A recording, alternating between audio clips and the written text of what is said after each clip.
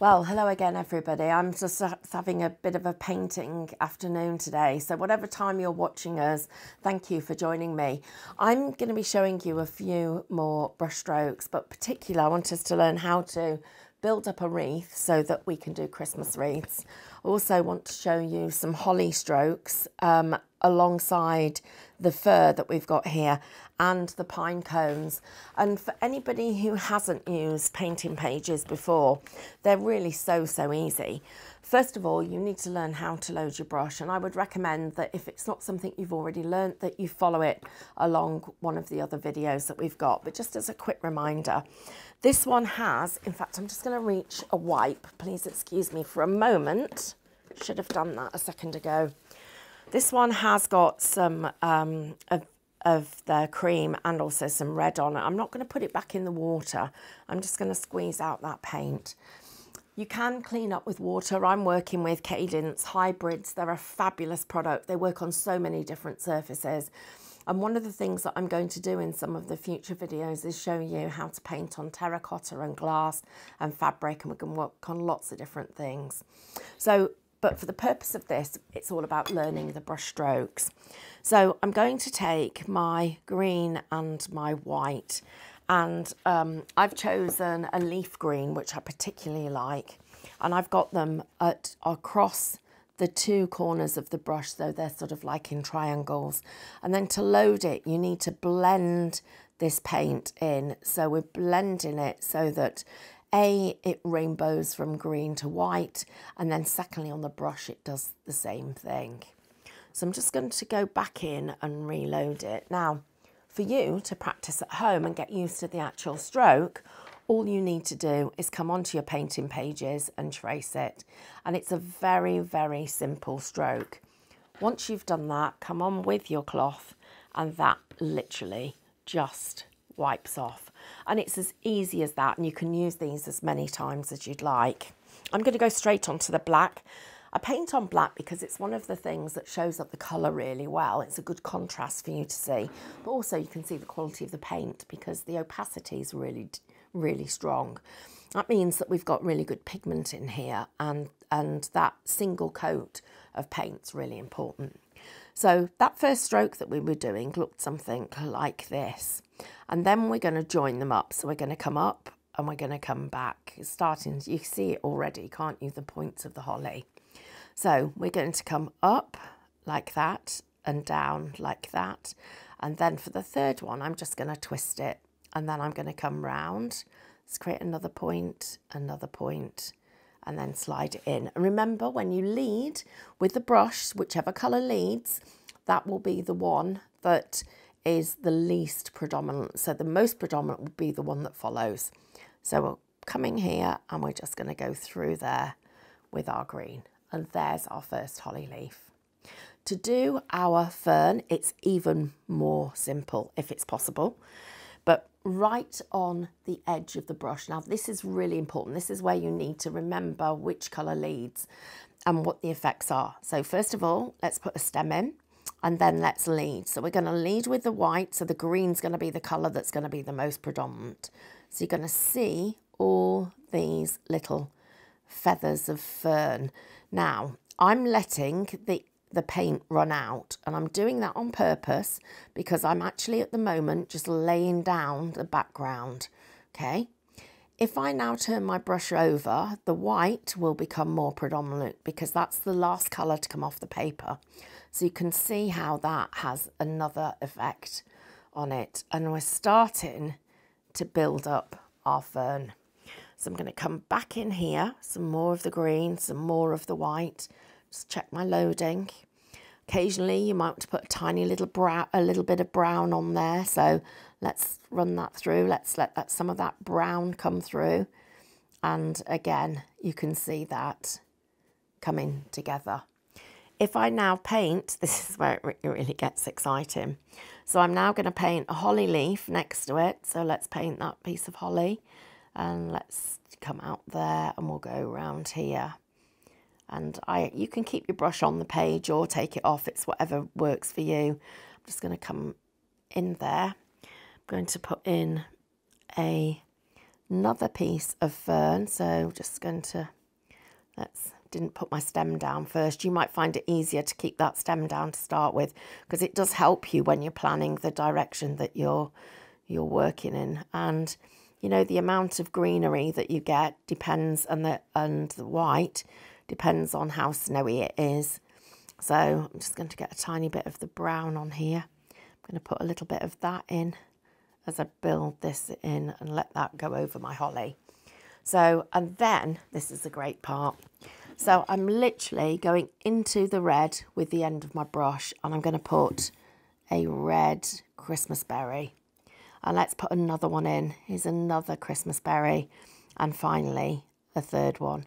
So we've got 3 Christmas berries amongst the holly and the greenery. Now, it's not particularly aesthetically well positioned. So I'm just going to come in here and let's put a little bit of this behind that little bit of holly that we've got there. And I'm just going to go over that little bit there.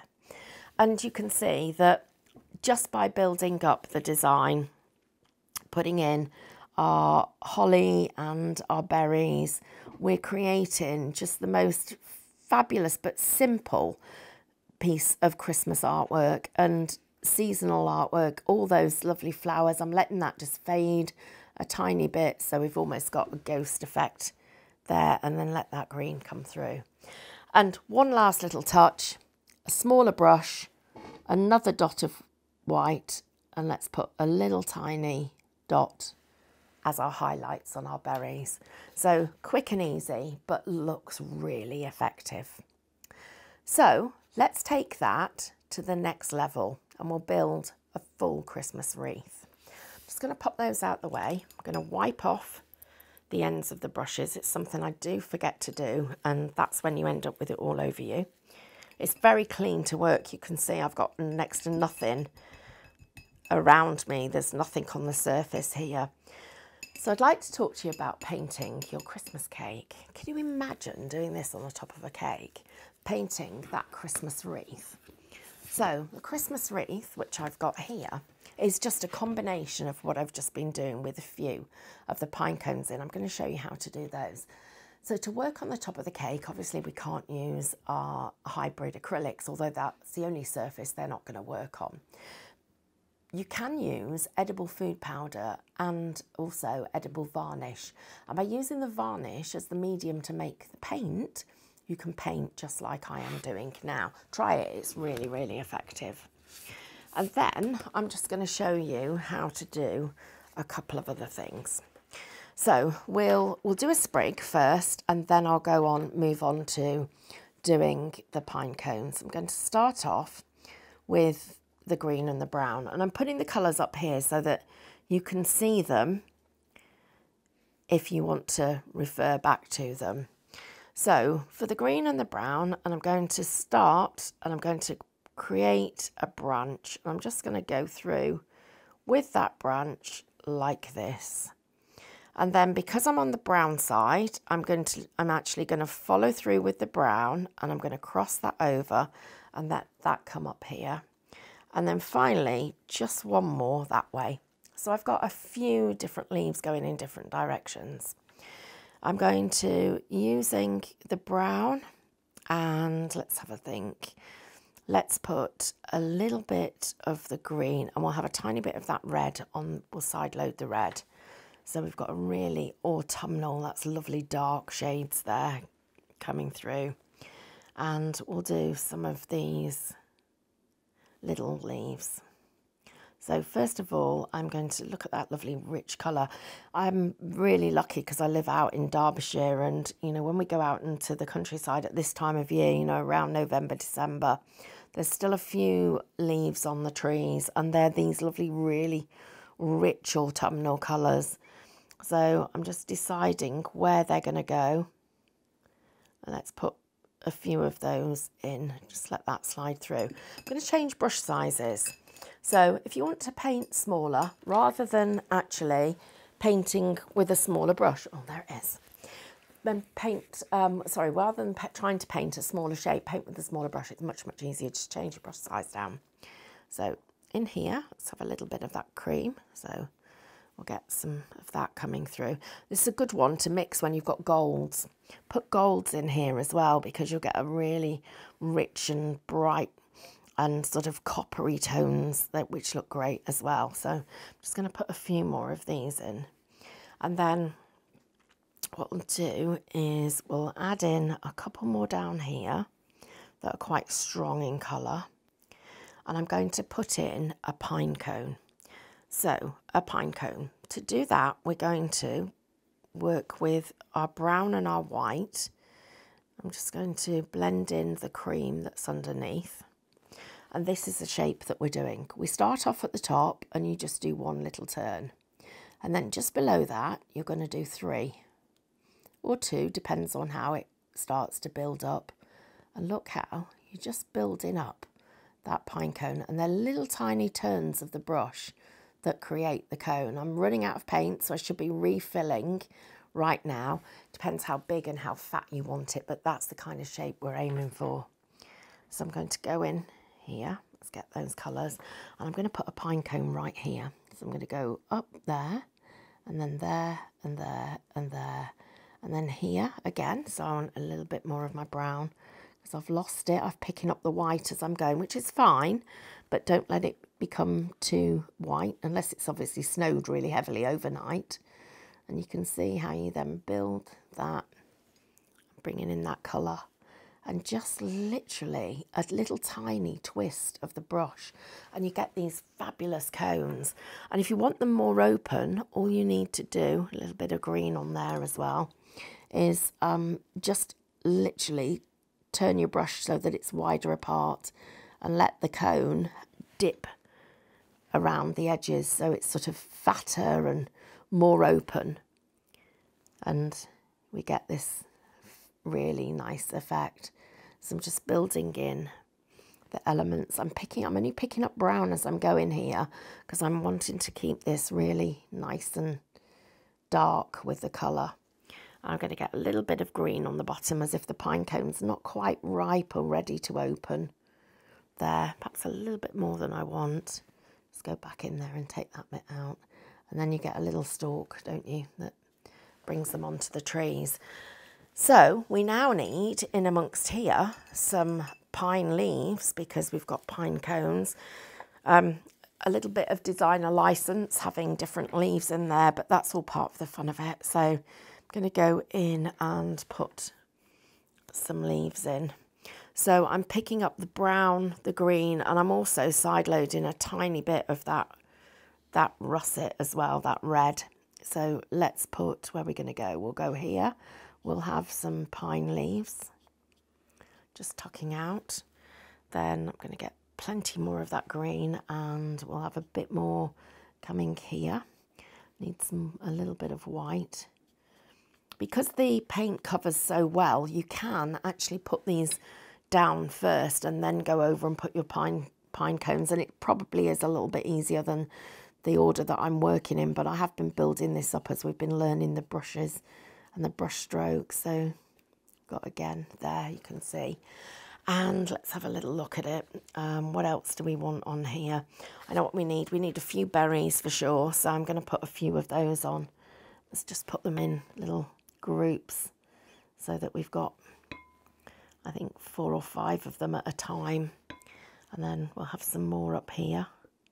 Just a little set of 3. Let's put some down here. So, but quite a little cluster in this area. I think I'm quite liking that. If anything, I'd like to have started off with a slightly lighter stem, but I'm not going to worry about that at this point. And then we'll go back with the white, tiny little dots. If you find that your hand is a little bit shaky, which at the moment I can feel the water running from the brush down the brush handle, it's making my hand feel a bit shaky. A little tip for you, use your little finger to control it because you've got a lot more control here when you go to put that on. So you can get just a tiniest little dot in there. Just touch it gently. There. Okay, and then the last thing we need some snow. We need some really nice snow in here now. At home, I'd be using a toothbrush, but that isn't something I've got right now. So let's see how we go. So we're going to need some water and some of this white, and we're going to make it into a really inky puddle. And by inky, I mean fluid and liquid like this. So it's runny and just looks great. Right, let's try it over here first. I'm just going to go, yeah, that's a good sign, because it means it's going to behave itself, I hope. I'm just putting a tiny splatter of snow over the whole thing. And there we go. That's our Christmas painting. And please do paint full wreaths, because they're so much fun. And hopefully we'll have time before the end of the season to get another lesson in.